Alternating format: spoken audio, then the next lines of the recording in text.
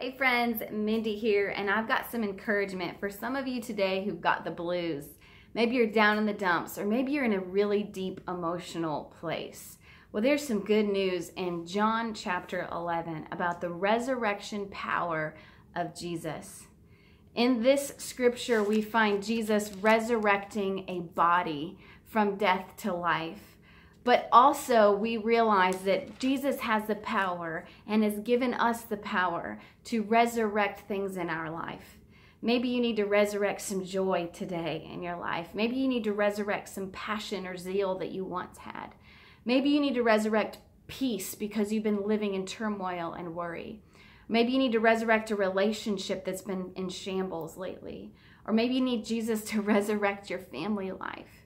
Whatever it is, that power is available to us. In this chapter, we see Jesus coming to the home of Mary and Martha, who are just in grief.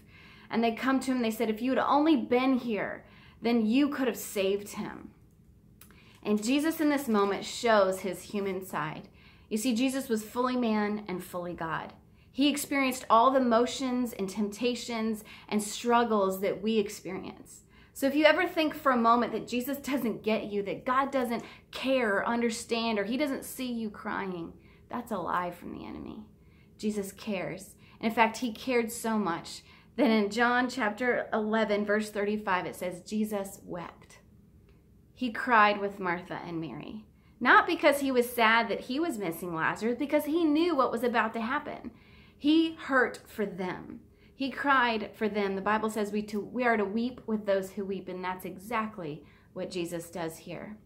But he also knows that that's not the end of the story, and he goes on to resurrect Lazarus. He goes to the tomb, and he says, roll away the stone. He looks up to God, and he thanks him for listening.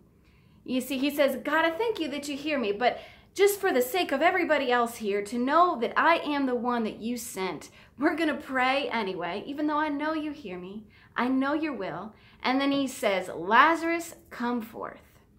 And the man walks out of the tomb. And I encourage you today to get your resurrection in whatever area you need the way that Jesus did. You don't have to spend hours pleading or crying to God, wondering if he hears you. You don't have to wonder if it's his will for you to live an abundant life, because you know it is. Say, thank you, God, that you hear me. I am asking you resurrect the joy in my life. I'm thanking you that you're resurrecting peace in my life. I'm receiving those gifts of the Spirit, and I'm resurrecting kindness. I'm resurrecting my marriage by the Spirit of God. The Spirit of God who raised Jesus from the dead is living on the inside of me, resurrecting old dead things to new life. I want to end with one lyric that encourages me, and it's from Resurrecting by Elevation. It says, by your Spirit I will rise from the ashes of defeat.